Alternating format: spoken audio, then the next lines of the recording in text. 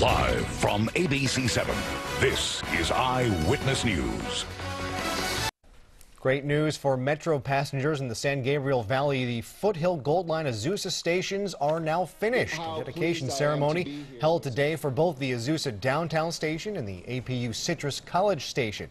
This also celebrates the completion of the entire 6-station Foothill Gold Line light rail project that stretches from Pasadena to Azusa. Authorities saying the project will be turned over to Metro in the near future. Metro anticipating passenger service to begin in the spring.